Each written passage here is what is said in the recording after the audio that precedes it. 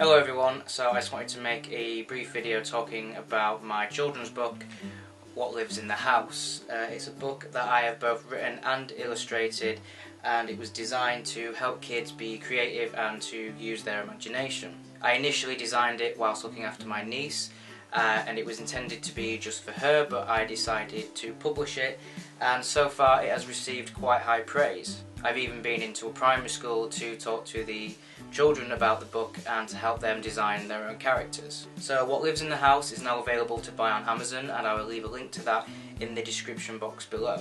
And if you've already purchased a copy, I would really appreciate it if you could leave a review on Amazon for me. If you would like to stay up to date with my work, you can sign up to my newsletter on my website, which again will be in the description box below.